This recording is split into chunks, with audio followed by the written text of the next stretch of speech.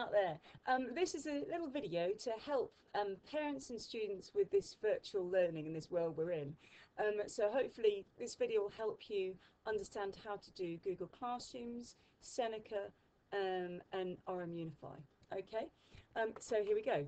First of all then, what we need to do is we need to get to unify. Let me show you how to do this. So you're just going to type in Bishop Luffa, and that will take us to the school website. I'm going to close that, and on this right hand side you've got all the useful links, okay, and you'll see all the things you need, your parent mail, etc. And here, this one is unify. If you click on to unify, you'll come to this screen. So when you get to unify, you just put in your whole email address, which is the year you started, your house, and your surname, initial of first name, at bishopluffa.org.uk, and your password. Their password will be the password whenever they log on to computers, or you log on to computers, that's what you do. And you click sign in.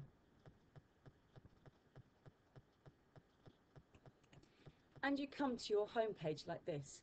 Now yours might have Google Classroom you've done in your IT lessons on this screen, or maybe it doesn't. If it doesn't, don't worry. Just click on the house here, okay, and you can search for it up here. If you type in Google Classroom and click it, there it is.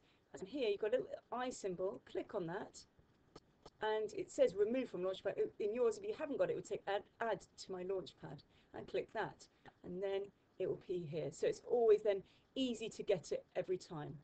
Okay, so that's finding Google Classroom. Stage 2, joining a class.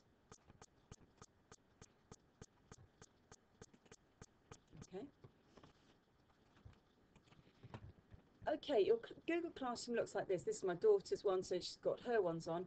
But let me show you how you join a class if you haven't done already. You click on this little cross here, and you press join class. And then on Frog, you will have been given a code. Okay, I've just flipped to a different classroom, but here you go. It comes up like this. So you click the little plus button, and let me say, okay, let's do 7G. I'm going to type in the class code, QECCKNE. I'm going to click join the class. It then appears like this, okay? So, and you'll come to here. What I suggest you do is use the classwork tab, and then it will be much easier to find your work because it will be in folders, okay, for you to find. And on the right here, it says the due dates, etc. So you know when your work is due and what you need to do, okay? And here you'll see it says SENECA, Geography of the World. Here we go, and it tells me what I need to do, okay?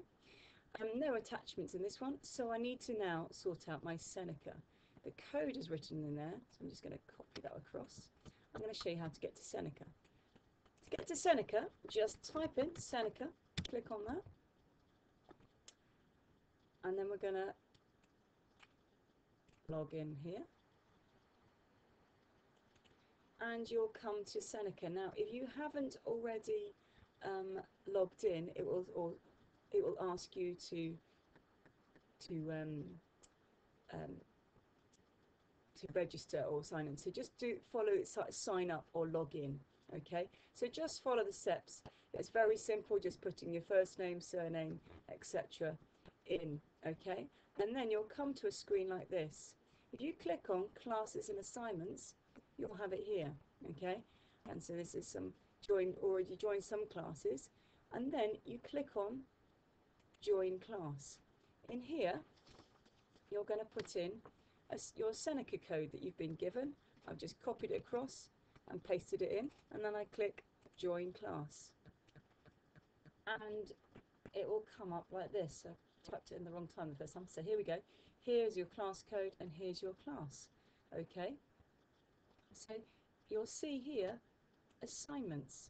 Now if you can't see anything here, you can go to the past assignments or the upcoming assignments. And all you do is you click on it and you work through the assignments. So it will just say Geography in America, and you click Start Learning. Okay. and it will come with information. You click through, finding the information, and you scroll down, and then it will ask you some questions. You press continue, and then it will start with some questions. Okay. Now, one last thing which is quite useful to do is if you go to your unify, okay, so you don't have to search every time and put the things in, you can add new ones here. Okay, so I'm just going to see if I can do that for you. So I'm going to go to, I'm on my launch pad. Okay,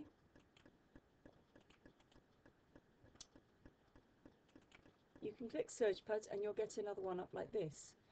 I find this really helpful, so I know that I just go to unify and I've got everything I need there.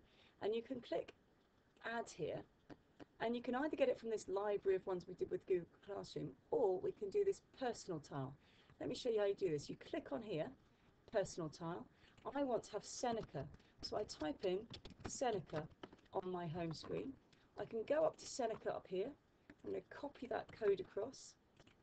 Okay, paste it into here. I'll just generate a thumb load. I can make it image, but I'm not going to bother with that now. And just press OK. And now I have SENECA there. So instead of searching and finding, I've got it there. And if you're all sharing computers, you just go to your own unify and you have your codes and all the everything, username and password set up for you. So that's quite nice to have on there. You can do the same thing with Frog. You can memorize any other sites. You literally follow that same pathway. Okay, I hope that's helpful. If you want any other advice, then email me, wilburn@bishopluffa.org.uk, and I'll give you some help. Okay, thank you. Bye.